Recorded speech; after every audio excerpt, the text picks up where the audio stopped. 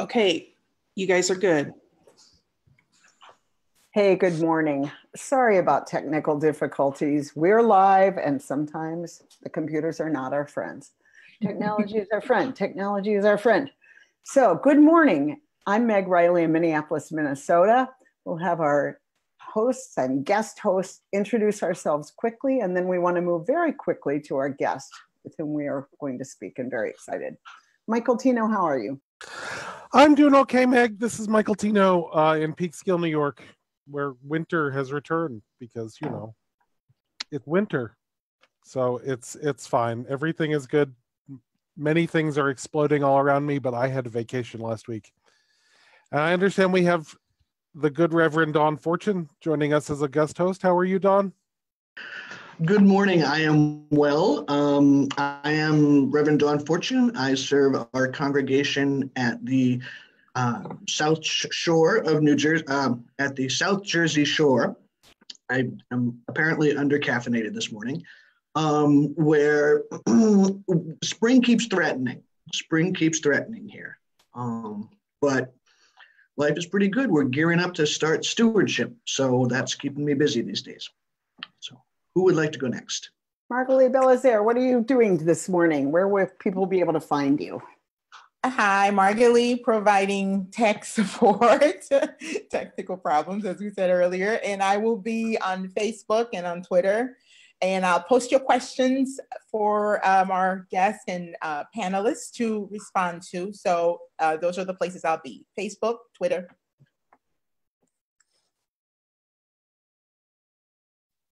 I will complain about the amount of snow we have in Minnesota later because I'm so excited about our guest today.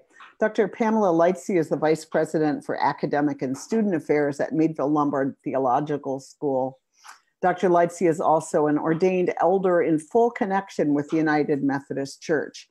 She's a member of the Northern Illinois Annual Conference within the denomination.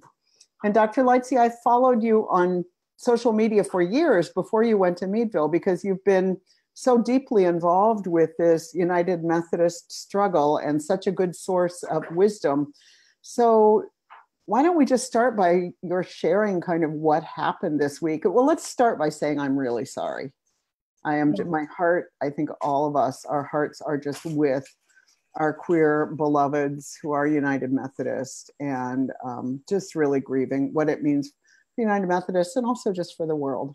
So catch us up. Well, thank you, Meg. It's my pleasure to be with you all today. And I thank you for your very kind words of introduction, and to know that you've been following me also blesses my soul this morning. I am actually in my office after a very difficult general conference of the United Methodist Church. Perhaps I'll start there. Our general conferences are international affairs because our church is a global church. We meet only quadrennially, which is every 4 years, but this year is an off year. We're meeting, this is only the second time in the history of our denomination that we have met outside of the quadrennial format. And the reason we met is because since 1972, we've had discriminatory language in our Book of Discipline, which is kind of a legal document for how we are structured. It contains our Constitution. It contains legislation by which we commit to governing ourselves. That discriminatory language has been a thorn in the flesh of the denomination and has been a pain for many members of the LGBTQ members for several decades. At our last general conference, it was so painful that the delegates, these are the representative body, this is the representative body during the quadrennial meeting, said to our bishops, look, we need to do something that will settle this issue for us. We have differing opinions, that's apparent. We have a conservative right-wing faction in our church that is advancing more and more discriminatory language and behavior. And we have our moderates who are, some people think are in the middle, others of us think they're, that they need to make a commitment. And then there are the liberal membership, what one would call liberal theologically, in our denomination that includes our LGBTQ community. The bishops were asked to develop a plan so that we can make a decision about the direction of our church. This is not unusual for many Protestant denominations over the last several decades. They've had to make a decision to ascertain what direction the church would go in. Unlike any of those churches, we decided that we would support what is called a commission on the way forward, which was to be a representative body, not of bishops, but a representative body of the church, to develop a plan so that the church might stay together, given our differing opinions. And so the Commission on a Way Forward set out its plan. It fully supported a plan that it was to bring to General Conference called the One Church Plan. Others of us felt that the One Church Plan did not go far enough, and indeed left some discriminatory sections in our Book of Discipline, particularly how we finance our ministry. And so we developed what is called the Simple Plan. Of course, once all these plans came together, including the very harmful traditional plan that goes so many steps forward with more and more painful legislation, more problematic than we've ever seen before. Once that traditional plan was in play, we just simply felt persons who helped write the Simple Plan felt that we could not, in good conscience, allow a traditional plan to hit the full floor without a response from those of us who want and know that our denomination can do better. So we gathered at our special General Conference over the weekend and ending on Tuesday to determine which of these several petitions, legislative petitions, would be selected.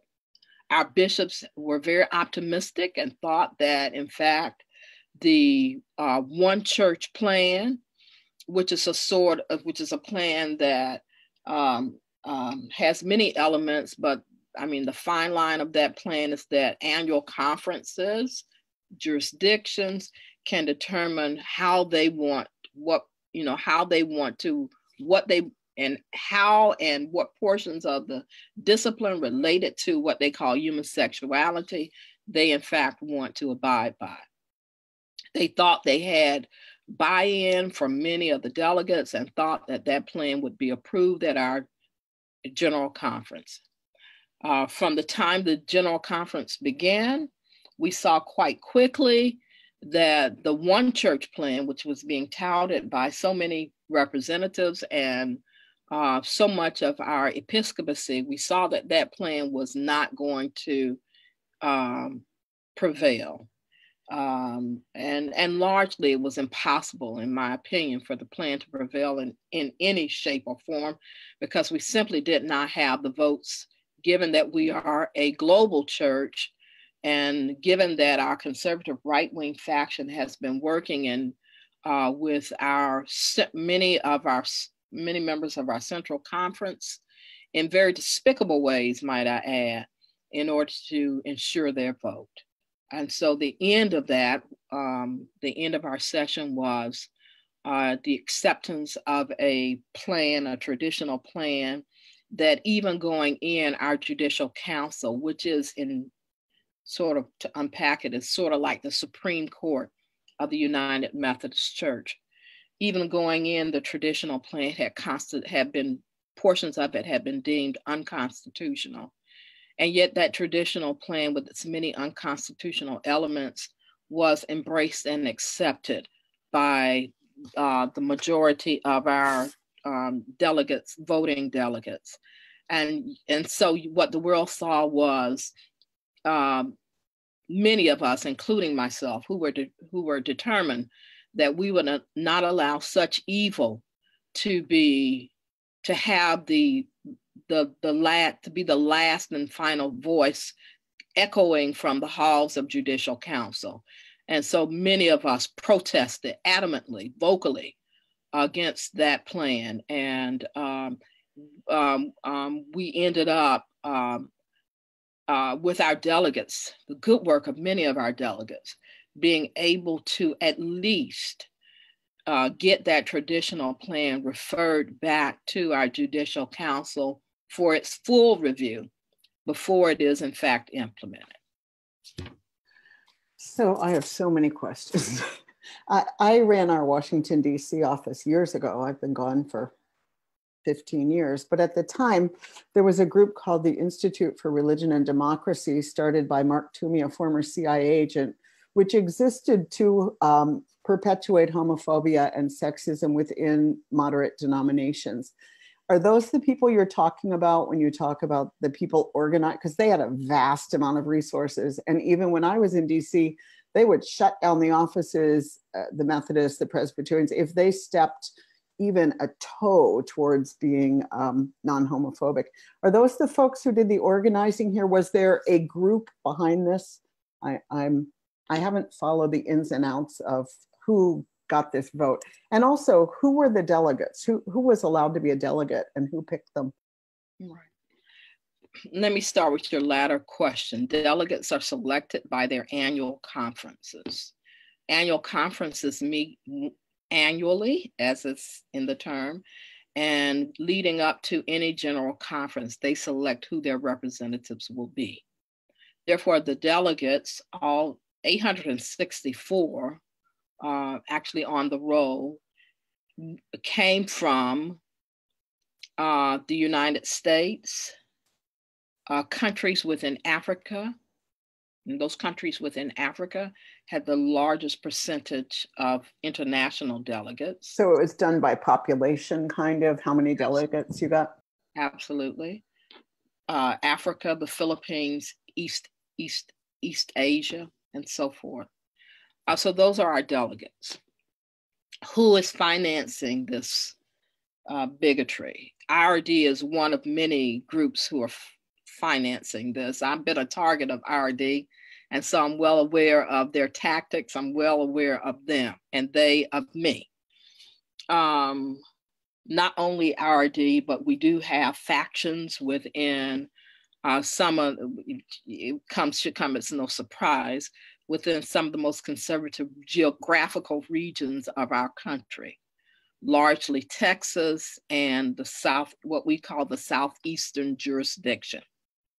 That is not to say that we do not have a large contingency from other areas of our country, because in fact we do. There are delegates from many areas within our country who make it to the floor, even some who one would think is moderate, because every delegate votes their conscience. So you have no idea about how a delegate will ultimately vote. And indeed, if you listen to the proceedings, you heard that there was some concern with the new technology that the names of delegates and at the ways in which they were voting would be known. And so they were very concerned about that.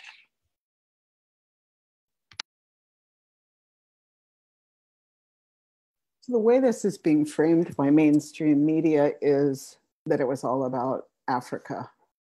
How would you analyze who really is perpetuating this move, not only not forward, but backwards as bigotry?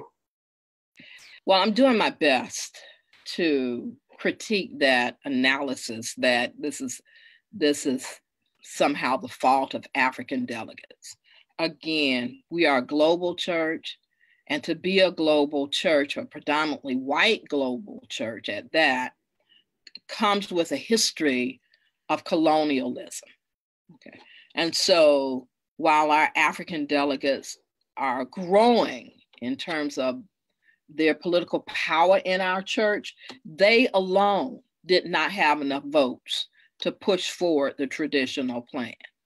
So, herein lies the truth there. It was a voting block of conservative delegates across our denomination yes, largely in those areas that I've spoken about already on this broadcast, but not exclusive of a number of delegates in other areas. And I would also venture to say perhaps also moderates who could not bring themselves to voting for a more a liberal plan. And so there we were. Again, I'm just so sorry. And I wonder, and it may be too soon to ask this. So, you know, our church, I mean, one thing that I was glad about is the churches keep their money if they leave, at least, and they keep their property.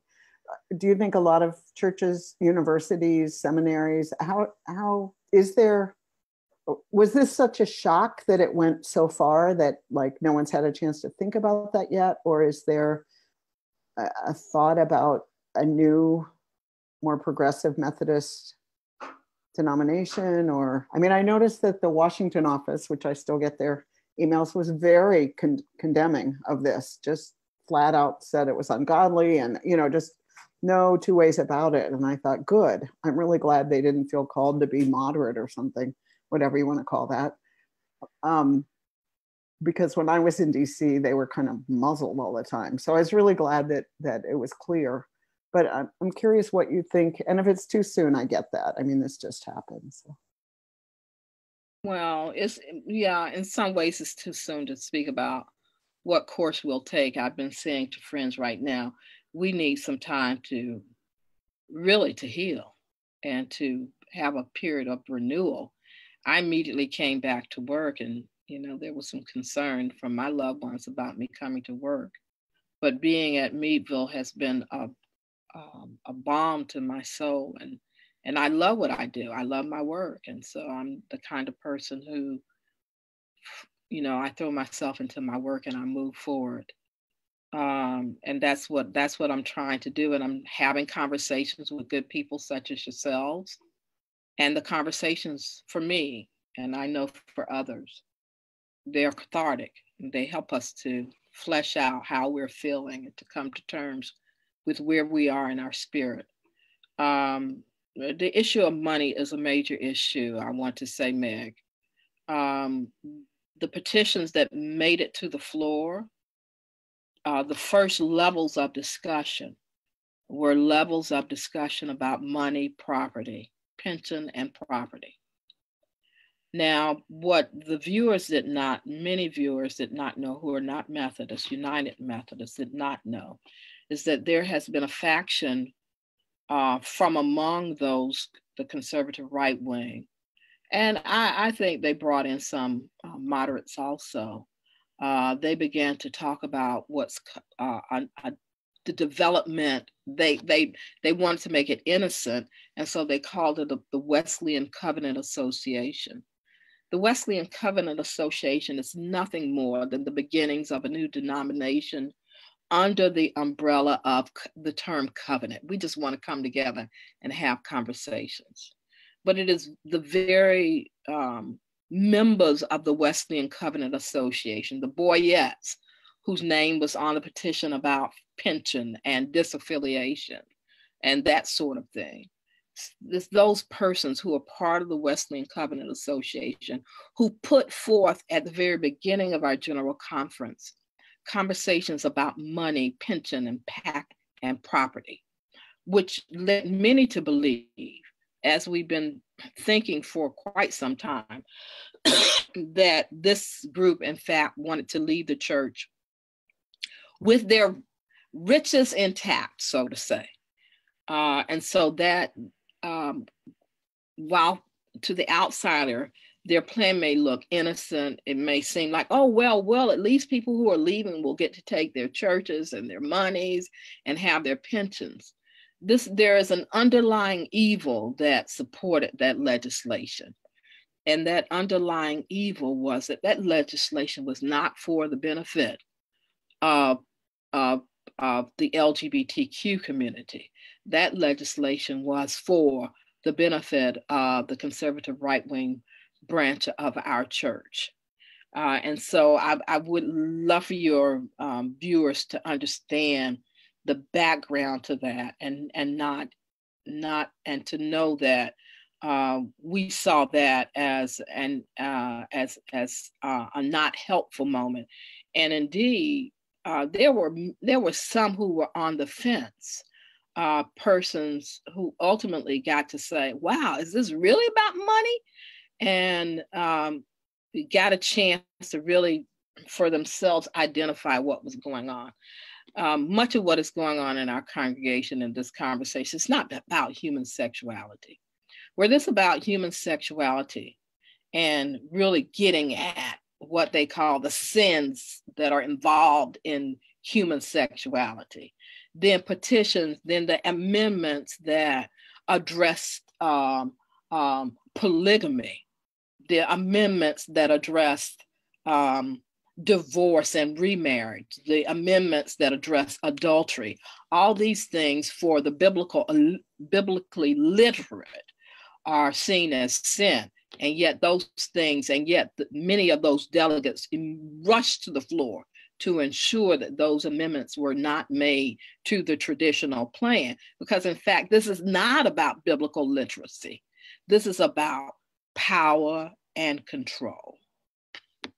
I'll end that there.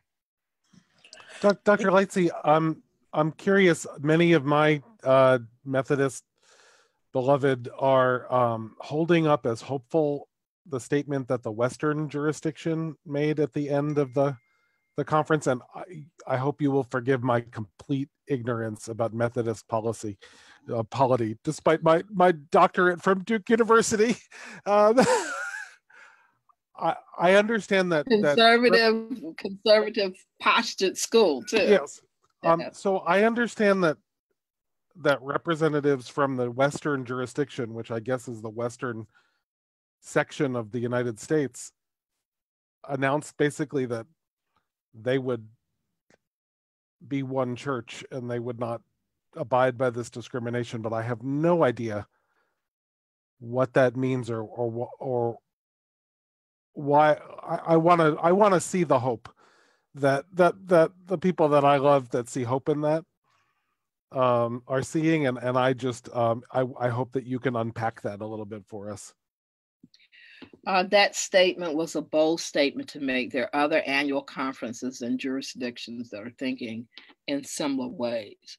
What that statement simply says is that we will not abide by this legislation that will appear in our highest order or our rules, which is our book of discipline. To say that you will not abide by the book of discipline is at the same time saying that you are willing to face church trial for your what is considered disobedience or being out of covenant. It's a bold move because church trials cost hundreds of thousands of dollars. I'm currently serving as the co-counsel for a clergy person who is being attacked, and for against whom persons have filed complaints, and he may ultimately be brought to trial. That trial could result in him being defrocked, that is, his orders being taken. And so I'm serving as his counsel, and I know the huge cost for saying you won't abide by the book of discipline. For the Western jurisdiction to say they will not abide by a petition, and the petition will ultimately become church law. For them to say they won't abide by church law is a bold move. I want to advance a vision of hundreds of LGBTQ persons and hundreds of affirming persons. Should this traditional plan be approved, or should we even go back to where we are? I advance a kind of a revolution against the polity of the United Methodist Church, and that is persons saying quite boldly what the polity says we cannot say. and placing their orders and placing their membership, because it's not only about clergy orders, this is about membership in our church, placing that on the line and risking being brought to church trial. Can you clarify the membership? We should break the bank. Dr. Lightsey, can you clarify in terms of revolution? If church trial is what they want, they ought to give them. And I, for one, am prepared for that. Can you clarify the member piece of this? I understand the clergy piece. What's the member piece? Yes. About a decade ago, there was a inclusion that went to Judicial Council. It was called 1032. Judicial Council ruling 1032. And that ruling was about a gay man who presented himself for membership in a United Methodist Church. The pastor refused to give him membership unless he recanted his sexual identity. And that led to a big conversation, a ruling by the church, a stance and a position that is still a matter for our church today. And so not only clergy are at risk, but as a result of these kinds of charges and stances by clergy and by other persons, their membership is at risk. So we don't talk enough about how membership is at risk, but it is.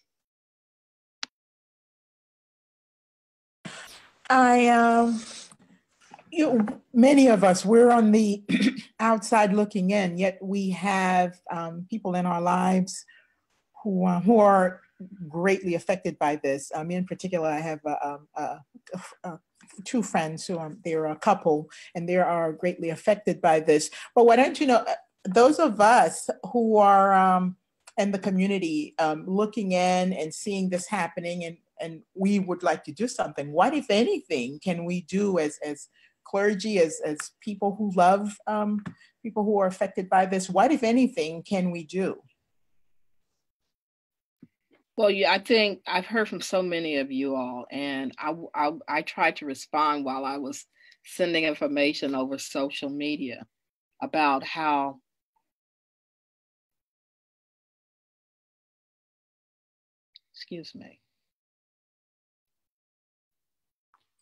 pardon me. I tried to say to you all just how deeply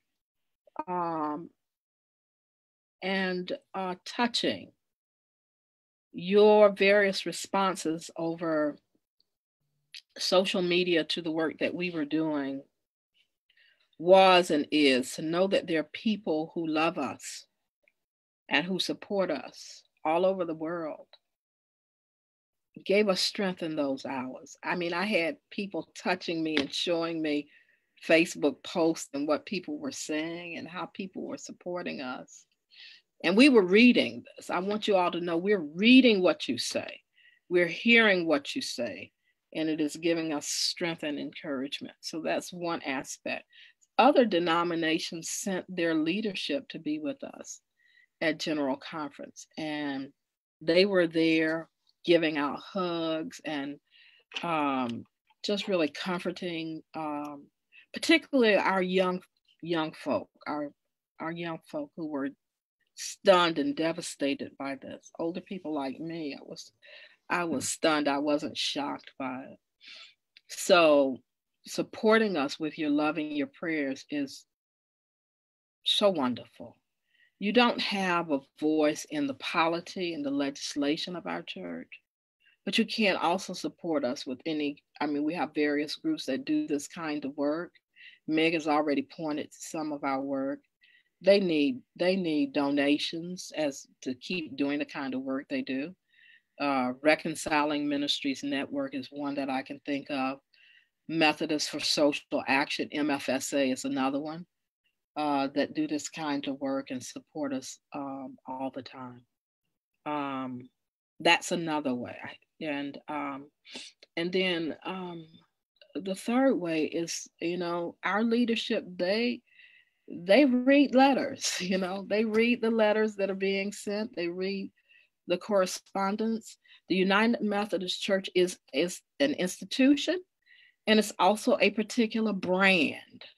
And so most institutions protect their branding. And when they know their branding is being hurt, they know they need to respond. And so you can help us by also just doing your good work of writing of what we're doing here today. All the ways we lift this up in the public sphere is important. I have a follow-up question to that. I apologize if somebody else was trying to speak. At the same time, I also hear a lot of us speaking holier than thou and all of that also. And I wanted to know what is not helpful in this moment to you? What is not helpful? Well, I mean, I'm rather gracious. I'm more gracious, I think, in this regard than I've seen others. So I want to say that very gently, it doesn't help us right now despite the goodwill of many of our denominations and faith communities to say, well, you know, if you leave, you can come here. It doesn't help us right now to have persons invite us to become members of their churches, their faith groups, primarily because all gatherings of faith communities have these isms within them. All right, so there's no perfect gathering of people of faith. As much as I love my UU colleagues, you all have ish that you're going through also. So I think that doesn't help us, but what Unitarian Universalists and other denominations can do is lock arms with us and work against the isms of life within all of our faith communities. Let's work against white supremacy together. Let's work against sexism together. Let's work against classism and ableism together. Let's work against xenophobia, homophobia, and transphobia together.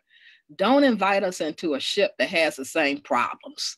That's the basic thing.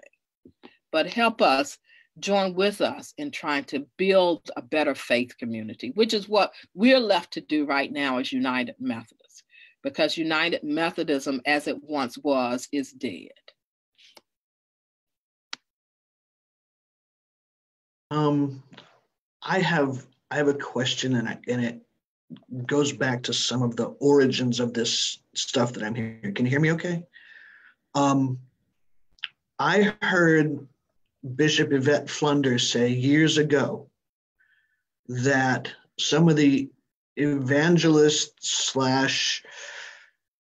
colonialism work that happened, that was being done by extreme conservative Christians in the continent of Africa, was in part responsible for some of the really homophobic legislation and stuff that was coming out of those countries at that time. And I'm wondering, and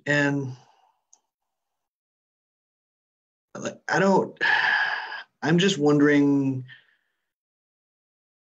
how much of this is exported hate that is now coming home to roost and hurting the people that I know here. And I don't know if it's going to be useful or not, but I have this urge to understand how this happened. So Yvette Flunders is a dear friend of mine. She's going to be given an honorary doctorate at Meadville this commencement. Yes, of course. Yeah. So dear friends know that we're bringing in a giant and honoring her work. And so I'll start there. Secondly, I want to say that I'm still shying away from attributing a level of conservatism to African delegates. Yes, what you say is absolutely correct about the conservative work in Africa and this kind of exportation of bigotry. But historically, this exportation of bigotry did not begin with this this era of conservatism. This is why I speak about colonialism, because at the very first onset of a way of thinking about the biblical text as an absolute terms, and this goes back centuries, to think about the biblical text in absolute terms was the beginning of the seeds of what you are seeing now, emanating not only from our delegates from Africa, but our delegates in the United States itself. History alone, especially for my denomination and especially for my culture, for Black people, history alone has within it the ways that slavocracy, the ways that colonialism utilize the Bible in a very kind of wicked literal perspective to other folk. So the biblical text being used to say that Black people were, and my African ancestors were less than human, and to use the Bible to say slaves be obedient to your masters, to use the Bible to preach sermons to keep Africans in bondage here in America. This is centuries old, you see. So you see what I'm pointing to. I'm pointing to this element of using a sacred text against the people, and now this way of using a sacred text against another group of people, the LGBTQ community. This is not new, my dear friends. This is old. And having said that, while I point to the Bible as a sacred text, I dare say there are many sacred texts that are used, including, I studied the Holy Quran. That even is used to oppress and discriminate. Okay, so I try to think more broadly and to think about the human element. I have a low anthropology, by the way. I think human beings will use whatever kind of resource and will posture themselves in whatever ways that they feel will be to their advantage to lift themselves up over another group of people. Doesn't matter where you are, it happens. And so we've got to constantly fight against that. I hope that kind of answers your question. I think there might be a class syllabus behind that little 3-minute conversation. Amen. Well, actually, there is. I'm teaching spirituality and social justice activism in the African American traditions this semester, and I will cover some of the history of bigotry and discrimination and the ways in which the biblical text has been and is being used in our country and across our various spheres. So that's the spring. So thank you for that shameless plug, Meg. I wish I could be there. I think that the storyline that gets, as I said, in mainstream white media is not helpful to any of us. And really, it's this. I was arguing with a friend last night about it, who was like, it happens every time there's a homophobic vote in the United States too, that Black people are blamed for it. And I'm like, look at the numbers. There is this huge base of white bigotry underneath this.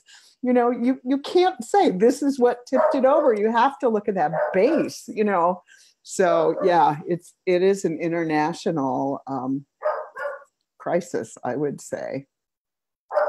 We have a bunch of people writing and commenting, and I just want to lift up that a number of them are just talking about their own pain about this.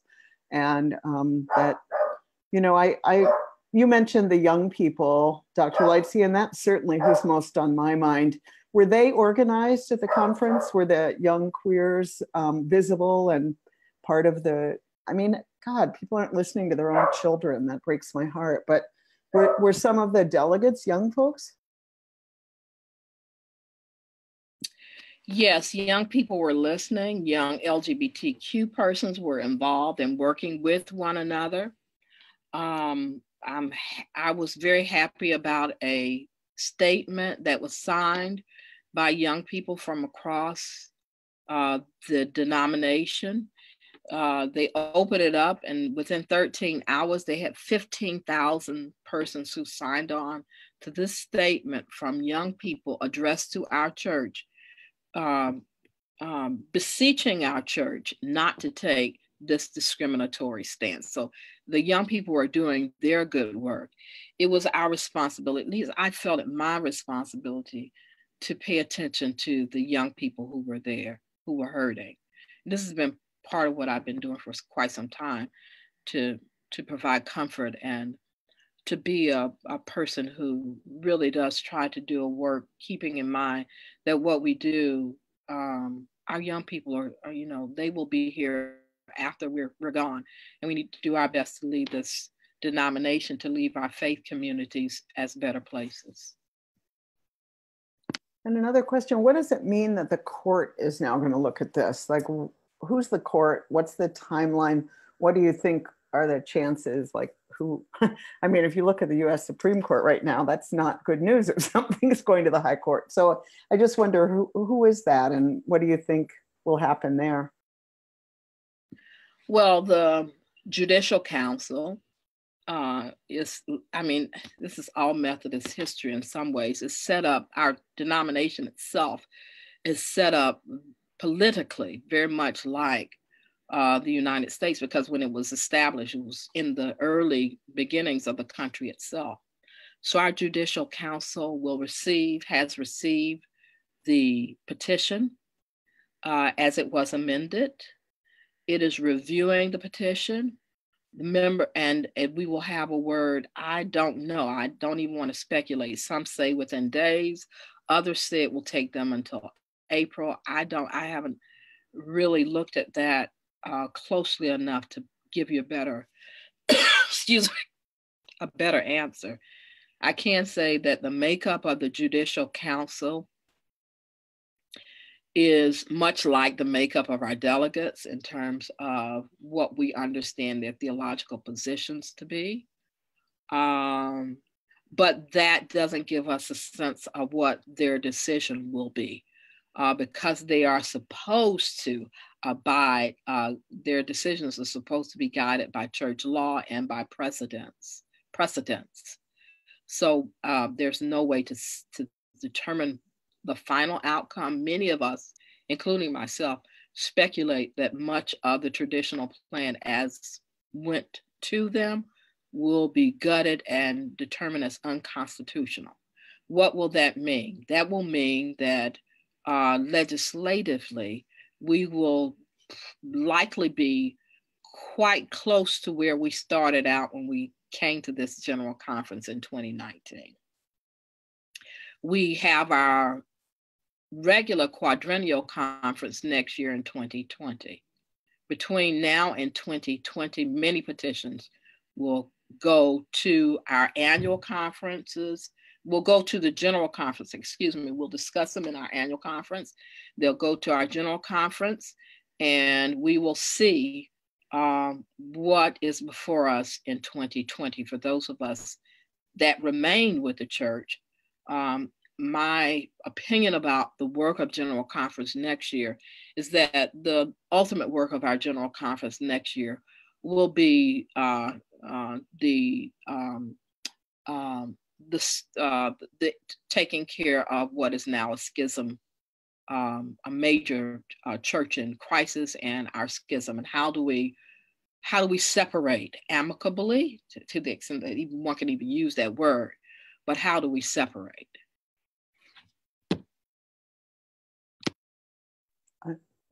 No one else is asking, so I'm going to ask you another question. You mentioned that the American bishops were very hopeful going into this, and it sounds like we're allies to a more progressive vision. This is, as Michael said, my ignorance about Methodist polity. Does their being a bishop give them any authority, or this is over everybody?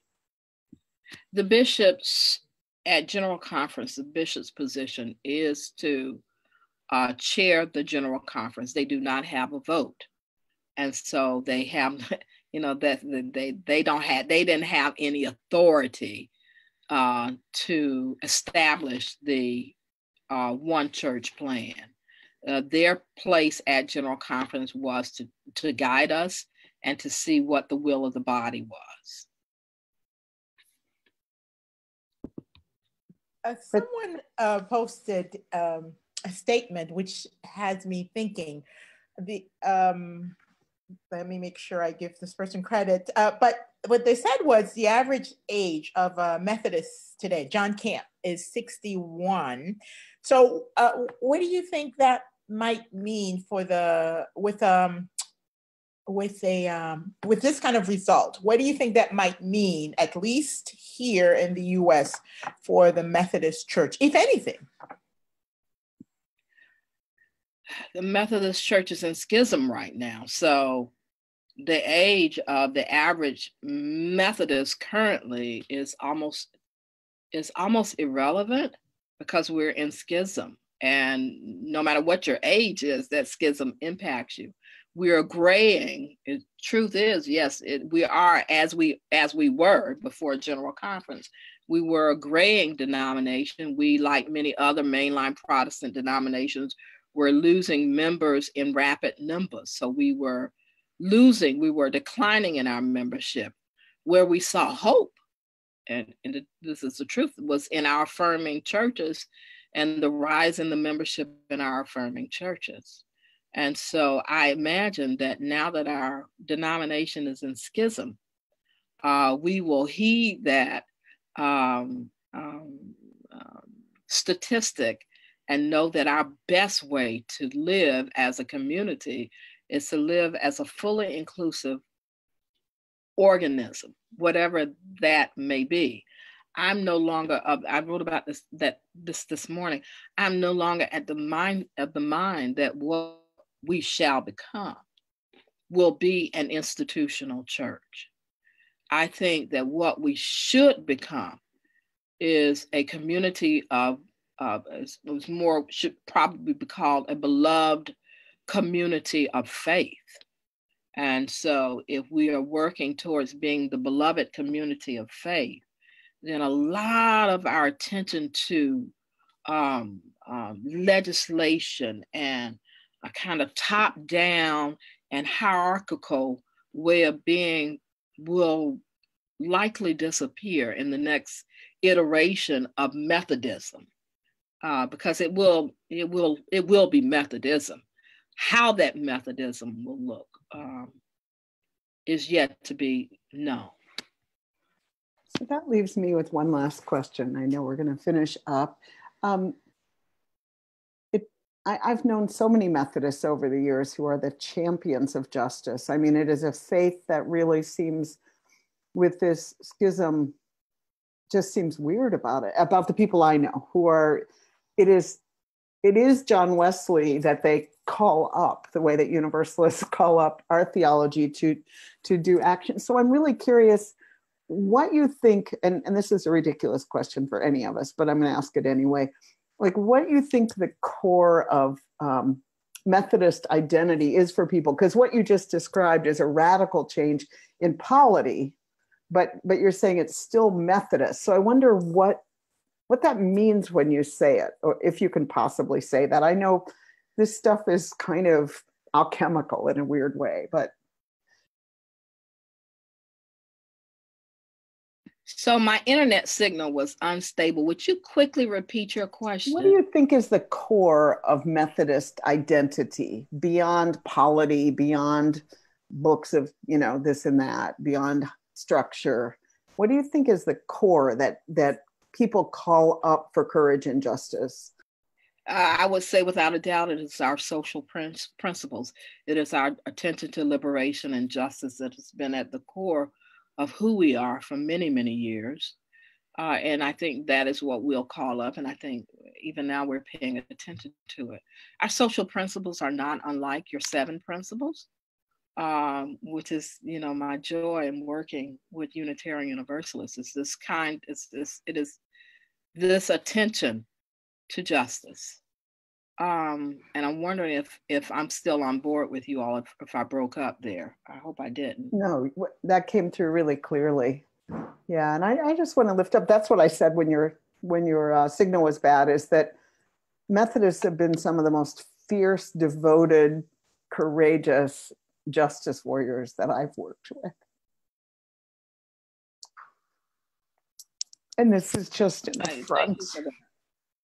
Yeah, well, thank you for that. Thank you. So I want to shout out to Rebecca Parker, who could not join us today because she was at the dentist, but who also has been involved with this for many years, and to all of the fighters. Next week, we're going to come to a close now that I'm a mess. Next week. Thank you all. Thank you all for having me. Thank you so much. I know it's pretty raw right now, and I really appreciate your willingness to talk. It is. You may well have more to say later, and we'd love to have you back when things are in a different place after the court or whatever it's called. I want you all to know how much I've grown to love you all. And I appreciate the work that you all are doing and the history that you have for social justice. And Margalie, thank you for inviting me, knowing my crazy schedule. And any way that I can be helpful, please always let me know. Thank you so much. Thank you so much for saying yes. And I am so looking forward to seeing you next month. Yay. Yeah. And next week we'll have Julica Herman Fuentes talking about how we can use covenant to challenge the status quo. I'm excited about that. So see you then. Take care.